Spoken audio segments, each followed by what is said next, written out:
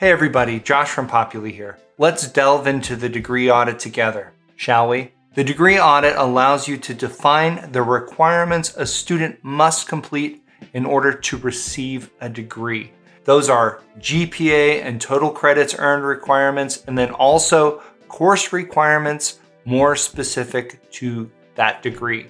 Then you're able to view the student's completed coursework against those requirements so you can judge what they have completed and what they have left to complete. The degree audit shows up on a student's profile, so we'll get to a student's profile by clicking on search and then typing in a name and then selecting the result from that list of results, and then that lands us on the student's profile. We are looking at this from an academic admin role perspective, but if you had the registrar role, you would see the same thing. Once we're on the student's profile, we can click on student and then down to degree audit. And that lands us on the degree audit there. Isn't that nice? One thing to point out here, the school has to have a degree audit created for a degree in order to have anything populate here. In order to view a degree audit, you have to have a degree audit. Sorry, we're sticklers. And then to get really meaningful information for an individual student, a student would typically have to have a degree applied on their profile, which you would see right over here. Technically, you can evaluate a student according to any degree audit for any degree you have set up, even if the student doesn't have a degree. At the top of the degree audit, right up here, you have the degree selector. If the student already has a degree set, they'll default to show that degree there under their name and their degrees right there. But you can select any other degree here to see how the student stacks up against that one. You can set the catalog year the same way. This defaults to the student's catalog year on their degree, as we can see right there, but you can judge their work against another catalog year as well. We don't have any specializations for this student, so that doesn't populate automatically, but you could select that specialization there to see how this student's doing in terms of another major or minor or something like that. Let's look at general degree requirements right down here. And you can see at the top here that these are not satisfied. But if you look down, you can see a couple of little check marks here. Looks like some things are satisfied. What's going on? Well, if I flip back to another degree, you can see that for these requirements, the student has satisfied them. So it's satisfied everything there, and then we've got 4 check marks running right down there. That looks great. Let's go back to the student's actual degree though, so we can go down each of these requirements and see what's going on and where this student stands. This student has a high enough GPA to graduate in terms of the cumulative GPA, which doesn't include potential transfer credits, and then the overall GPA, which does include transfer credits.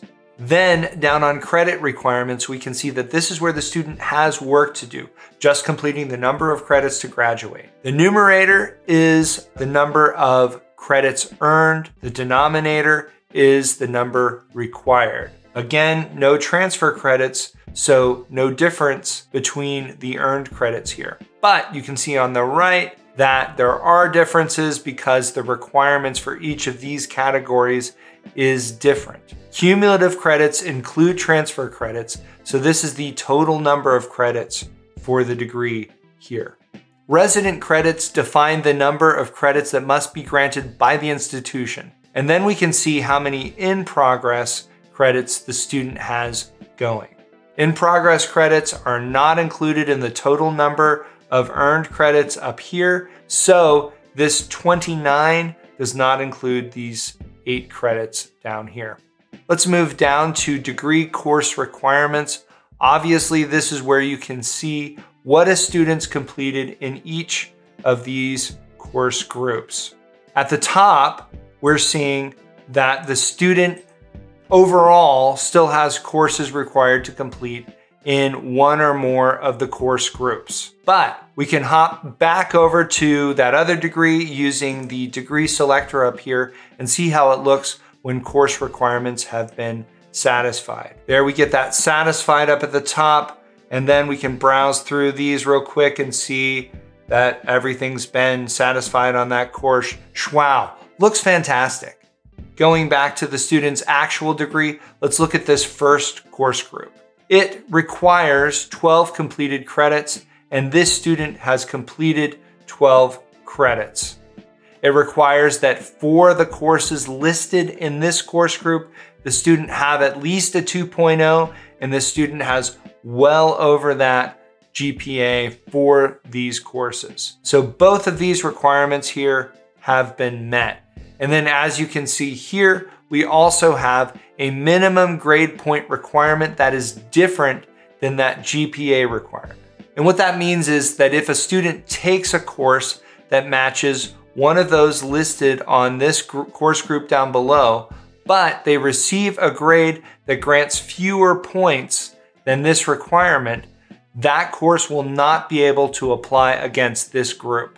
So if a student gets a C-, which in this case grants grade points of fewer than 1.75, it can't satisfy requirements on this course group. That course would still be included in this overall credit count up here, so it would still count towards the general degree requirements up top.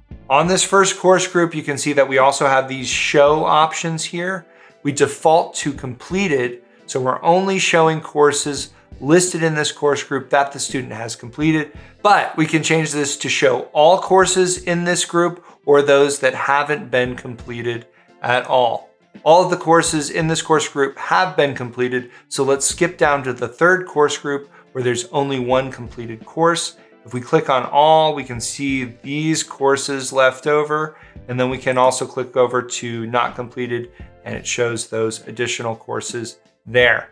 So the idea here is that you can easily see what coursework the students completed, but then you can easily see what they still have left to complete in terms of credits and courses that they would take to fulfill the requirements for each course group.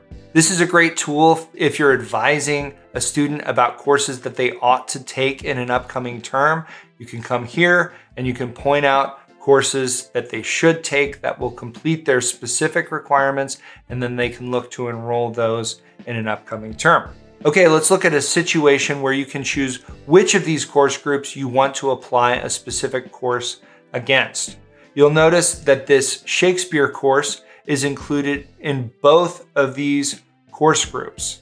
It's automatically applied against the first course group, and that's because the first course group requires 12 credits, but without this course, the student has only fulfilled 9. The second course group already has all 12 credits fulfilled, so Populi can see that and places that Shakespeare course where the credits are needed the most. However, you can override that default decision, so if you decide that the course should apply down on the second group here, you can tick the box there and it'll apply. Let's have a look at the two last course groups here. For third, you can see that there's a substitution applied. And for fourth, we can see an exception. We have substitutions, waivers, exclusions, and exceptions that can affect the requirements for course groups and what you can actually apply there. On the third course group, we see that the student is receiving credit for English 321, but the student has not actually taken that course. You can see here on the status column that these 3 credits are being fulfilled by ENG 311.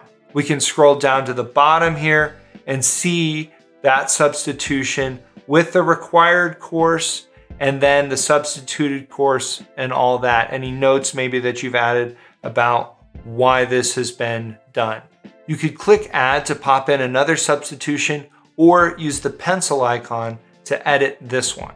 Scrolling back up, the fourth course group shows an exception applied there, and it's a little harder to tell just by looking at that what's been affected.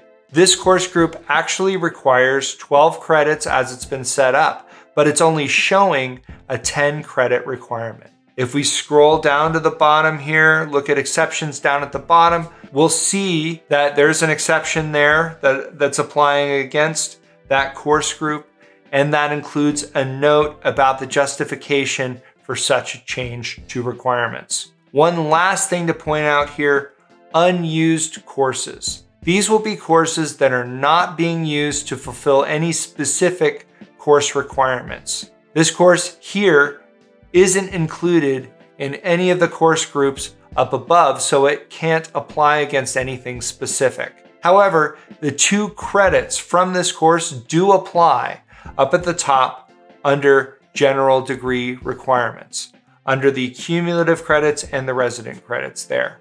Schwow, the degree audit. Wasn't that lovely? We have another video about setting up the degree audit if that interests you, and some documentation about that. You can find those down in the description. Do you want to dig deeper and get more value out of Populi for your school? Join our Discord server. It's where Populi users can ask each other questions and capitalize on community knowledge. If you want to become a part of that community, go to Help in Populi and choose Join the User Community.